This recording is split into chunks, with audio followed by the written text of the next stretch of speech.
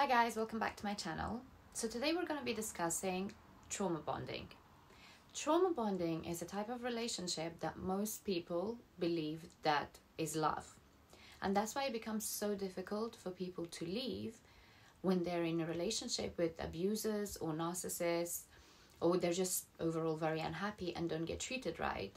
And when they talk about it to their family and friends, they just turn around and say to them, why don't you just leave? You know he's bad, we know he's bad. Oh, she's bad, she's terrible to you. Like, it's very obvious for you to see and everybody else to see. So why don't you just leave them? What's the problem? And that's what people don't seem to realize, that when a relationship is based on a trauma bond, it's very, very difficult to break that bond. It's actually more difficult because you can fall out of love with someone, but you can still be attached in that bond. So you may not necessarily love that person or even like them, yet you're stuck in this circle of a trauma bond. Whereas when you're in a relationship that's healthy and has love, if you fall out of love or you want to move on, that's more doable. Because trauma bonding has a emotional, psychological, plus a biological effect on you as the person who's in it. So that's why it's even harder to break out of a trauma bond relationship than a healthier, loving relationship. And I'll explain to you guys what trauma bonding is and the signs to look out for, so that you understand whether you're genuinely in a relationship that is good for you and is healthy and you're in love, or that you're dealing with someone who you've bonded with under trauma, and that's what you're addicted to now, and that's what you think normal love is supposed to be. A trauma bond stands for inconsistent reinforcement of love. So when someone is continuously inconsistent with us, we're thrown off balance. We can't find our feet and we don't know what's going on. So it goes from like a stage of complete love bombing. Someone they adore you, they're showering you with love and affection and attention, and then it goes to a phase of complete devaluation. So you're invalidated, you don't mean anything, you're insulted, you're put down, you're useless. And then it goes back to love bombing. And it's this cycle, is up and down, and it's like that continuously. And this stems from dealing with narcissists or with people who are abusers in our childhood. So if you have a parent that has certain traits, or they were quite emotionally abusive, then you're probably very susceptible to this sort of relationship, because that's what you're used to. To you, trauma bond is what love is. So when you get into a healthy, loving relationship and it's all very steady and it's all very one level and quiet and sort of stable, to you that's not love, because you miss that drama and that excitement and that emotional roller coaster and up and down. But that's because to you now classify trauma bonding as love.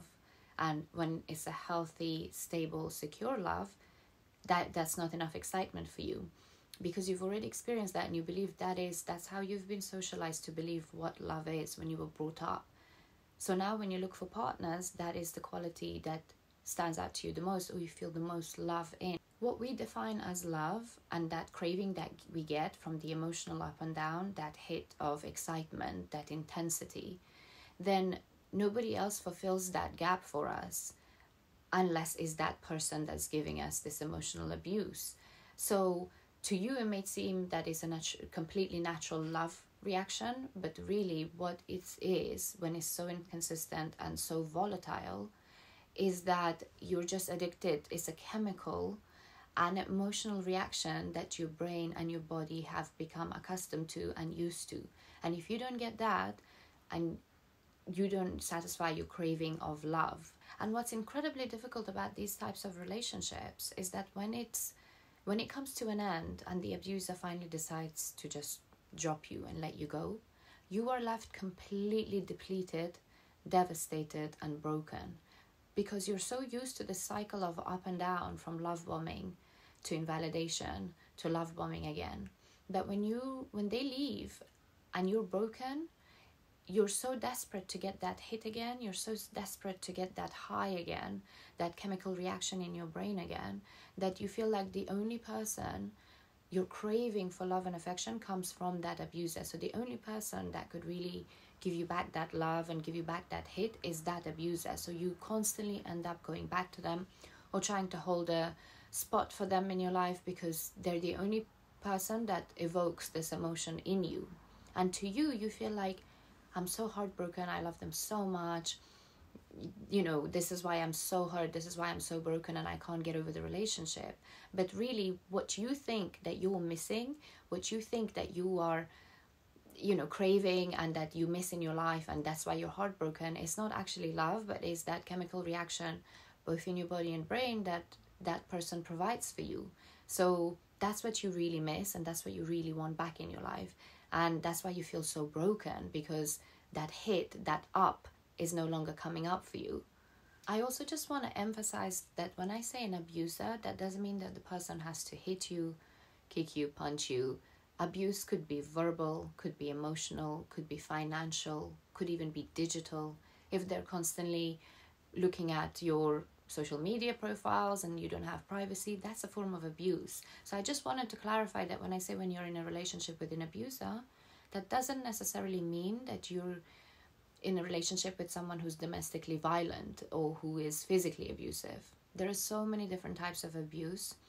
I've got a video on abuse, which I'm going to link for you guys, or I'm going to post it on my YouTube channel soon. It's over on my Instagram TV at the moment, which I define different types of abuse. So it's important to understand that every time I reference abuse, I don't necessarily only mean physical abuse. It's mental, emotional, financial, like I said, a whole heaps of things fall under some sort of abuse if it's consistent and it's a pattern and it's happening to you and it makes you feel unhappy. That's abuse. So how do we know that we're in a trauma bond? The first thing to do is to take a step back and look out for the pattern. Is it an inconsistent pattern? Do you have extreme highs and extreme lows? If there's a lot of inconsistency in the relationship and it's a lot of ups and downs, then most likely this is based on a trauma bond than a love relationship. And the second thing is that if you really take a step back and you think about how you feel about the person, you will actually realize that you don't necessarily like certain things about them. And they're quite a lot. Things like their personality traits. Maybe you've lost respect for them because of the continuous abuse that they've given you. Maybe you just don't think that they're necessarily a good person to other people. It's like when you're in a restaurant and you notice your partner being very rude or disrespectful to the waiter. It's when you think, oh, hold on, this is not good. Like, there's something that's not right. So if you're beginning to see a lot of things like that, and yet you're still with them, and you can't seem to bring yourself away or tear yourself away from them, and it's just the thought of not being with them is impossible for you, but you know all the things that you dislike, or all the things that necessarily you don't get along with or accept, and you're sticking around, then chances are that you're more likely in a trauma-bonded relationship. So the important thing is for us to understand how to break out of them, because they are actually, like I said before, way harder to break out of than a love relationship. So how do we do it? So breaking a bond with an abuser doesn't come easy, and it will take steps and a lot of work from your side. And the first thing to do is to be very clear about what's going on in this relationship. Because what happens is when you go through a breakup or some time apart, you begin to get abuse amnesia. You forget the abusive parts. You only think of the good parts. Because your brain is so desperate for that chemical reaction and that release, it will try and trick you into believing that things were much better than what they actually were. So you start holding on to the hope and the good parts because it's your body working against your mind. And that's why it's so hard. So being clear is so important, and understand that no, these things are abusive, and I keep going back to this person, and I keep making excuses for their behavior, but wrong is wrong, and it's in my hands to put my foot down and put a break to it. So it's being clear. The second thing is, as I just said, what happens is when you're in an abusive relationship and you don't realize it, or you don't want to accept that you are, is the denial that really messes people up. Because what happens is that you stay with someone because of the potential they hold, not their reality. So you always constantly hoping that they would become the person you want them to become, instead of looking at what's right in front of you and who they really are, because they're showing you who they are, and you're hoping that you could mold them into something that they're not. And 99% of the time, that does not work out how you think you will. So you need to not live in denial and live in your reality. You need to be able to see that when some other people are telling you, your close friends are telling you things about this person, they're doing it out of a place of care. If you trust these people around you, then you would listen to them when it comes to making probably any other decision. So why is it that you're justifying the actions of this individual in your life, of this abuser? And not even while you're in the relationship, you tend to stick up for them and justify their actions even post the relationship, even after, when someone turns around and says to you, oh, I remember you dating so and so and they were so terrible to you. Like, no, but I did this and I did that, and that's why we ended up, he only reacted to because of what happened in his past. You try and justify that for them because you're denying that you've been abused. It's never easy to accept that, but the longer you live in denial, the longer you're prolonging your healing process, because you haven't accepted what's been happening to you. And if you don't accept it, you can't heal it. So start living in reality and see what's going on around you. Words are very easy to say. It doesn't matter if they say nice things to you. It doesn't matter if they show you affection once in a while. It doesn't matter if they buy you nice things. Every time they come back and miss you, the thing is that they are also craving the same hit as you. They also rely on this emotional roller coaster. They also need it as much as you do. So maybe the times that you decide to cut this person off, and they come running back and it's like, I miss you, I want you, I love you, come back to me, I promise I've changed. That change is very temporary. They're also craving the same hit as you. So it depends who can stay stronger and who's the weaker one that will give in. So it's important, so important, I can't even emphasize that if you decide to cut off the abuser, my advice to you would be to have the no contact rule, because your brain's already playing games with you. You know that you could have a moment of weakness, and you know that that person also is craving the same hit as you. So someone, if you guys both want that same chemical reaction and the craving is there from both sides, then it's going to happen at some point.